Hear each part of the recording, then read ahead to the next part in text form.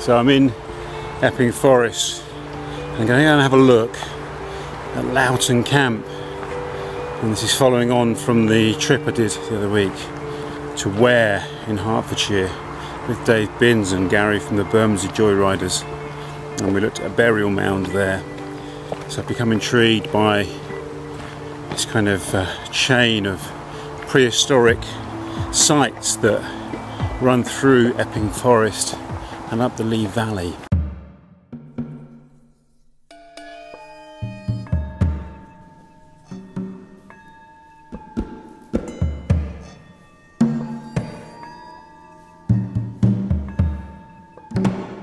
So I followed some red arrows from the main path. You can see a red smiley face in the tree in front. There's a large crow over there that didn't move. But now this starts to look a lot more like the kind of ditch works and defensive works. As you see, there's a high bank on the far side there. So this could be it. And as soon as I came off the path, it instantly felt different. It's got a power, this site. I suppose that could be the power of the landscape. Or is that the power of 2,500 years of human interaction? Yeah, look.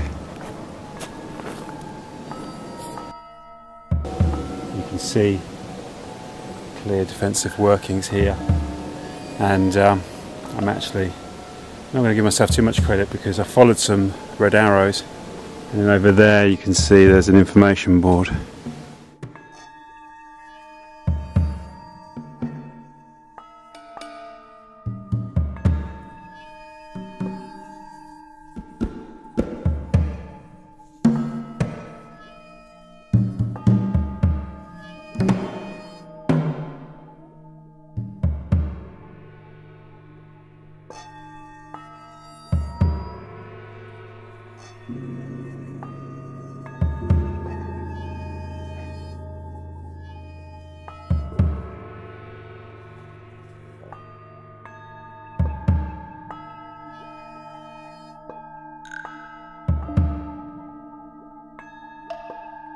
You got this steep bank here.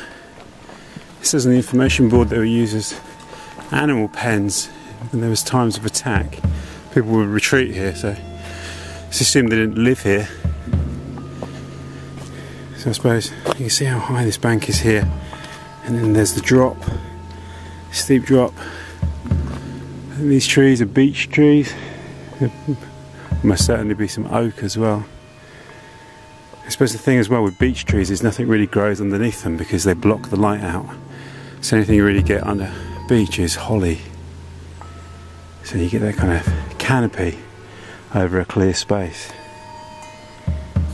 And I suppose the power of coming out from Leytonstone on the tube and then find yourself here no more than an hour from home is it gives you a sense of continuity.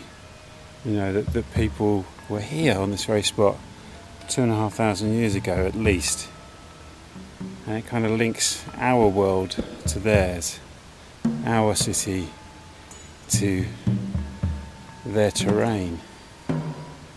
So a very powerful feeling. It's like time travel. And just look at that, looking across there. It's like looking back into the Iron Age and beyond.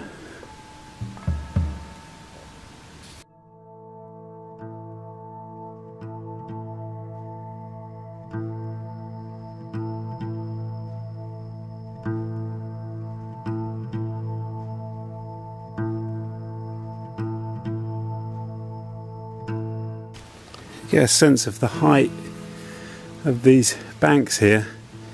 They're higher than I am tall. They must be a good, I don't know, it must be at least 6 or 8 feet tall. They're roughly the same height as the burial mound in Ware, actually. And I wonder if they're part of the same civilization, the same people who built that mound at Ware also built this camp, maybe members of the same tribe, the same ideas about the world, the same beliefs maybe.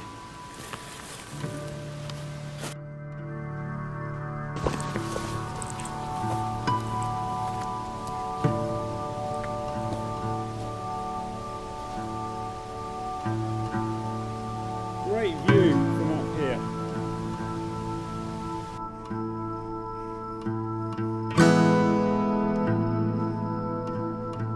Wow, and this is a really high point here, looking back down into the camp.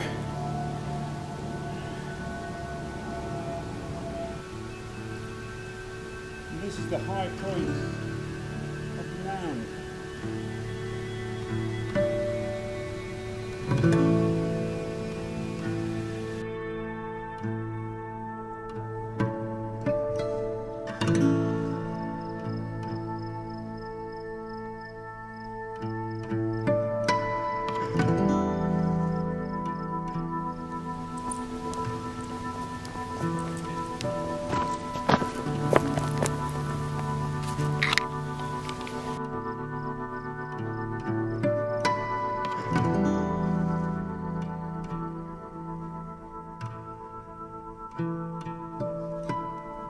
So this is the other edge of Loughton camp.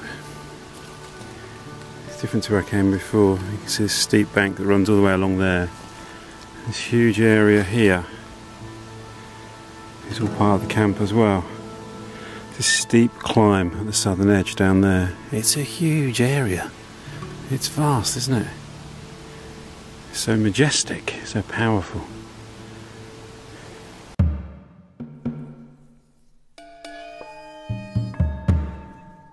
So just off the path here, Ambresbury banks, these trees stand like sentinels. It's very imposing, emerging from the forest floor.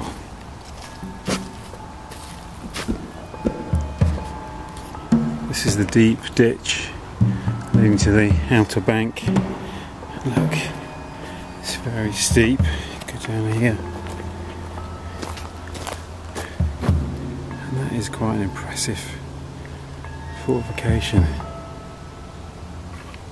So let's climb up the bank. Oh, wow.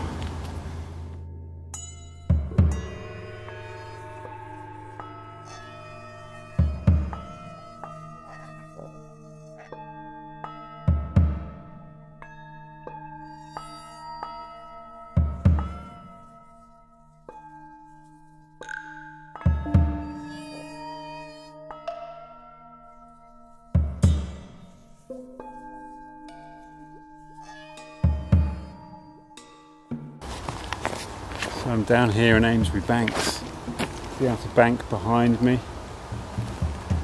and here you can see that's the interior of the camp. It's majestic. This in some ways, when you hit it from the path, is more imposing than Loughton camp where I was earlier.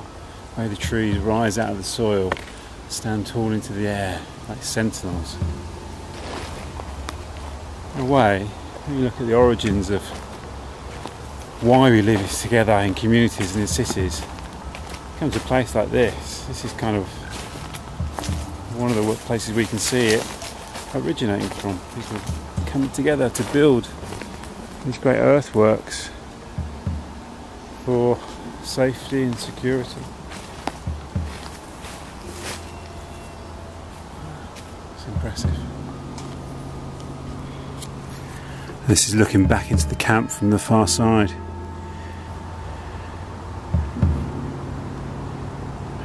On either side you can hear the road. Somehow the 21st century is kept at bay.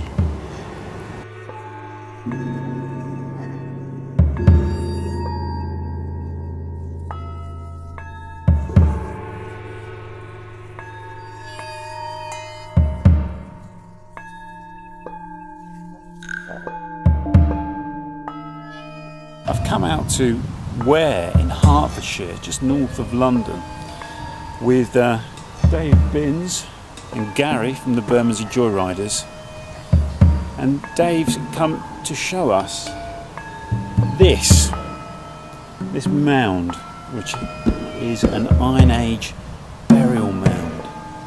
It's sat in the middle of this housing estate.